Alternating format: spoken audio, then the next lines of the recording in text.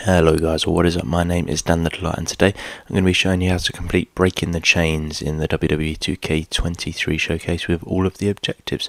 So to first do this, you need to do a crushing backbreaker, which is just the circle, and then you want to press down and X, and then that will do that one. So the next thing that you're going to want to do is to do a fall away stand, which is circle and then it's right and square on the D-pad, and then just basically attack him and beat him up until that blue bar is filling up to the very end there. This one's quite a quick one, to be honest. It's quite a long cutscene, but to be honest the actual match itself is pretty quick. So we're just taking him out here and just doing as much damage as we possibly can. There we go, that's that one complete as well. So the next section that you're going to want to do is an Irish whip into the ropes, and then that will force the first cutscene. So from here you'll find yourself on the outside on your back, which tends to always be the case after these cutscenes. You always end up in some sort of pain, but we then want to reverse one of his moves see if we can do that now.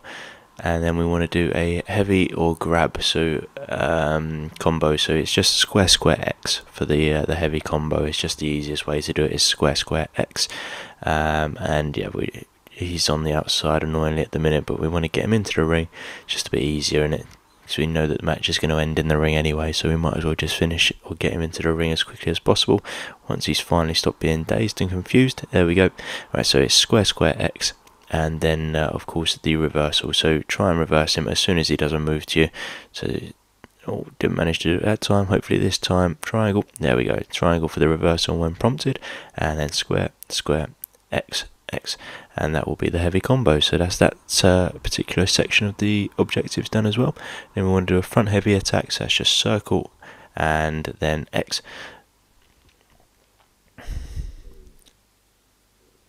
There we go. I don't know, that didn't work for some reason, but there we go, done it that time.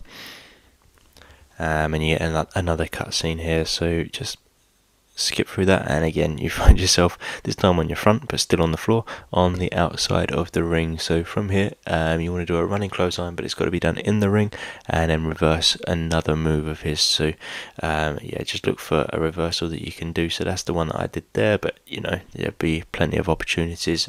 Just let him sort of do some moves to you and you will reverse one of them, then run at him and press square for the running clothesline if you can, without getting your head caught in a chokehold, which is a bit annoying. Right, there we go, and then run and clothesline. So that's that particular one done.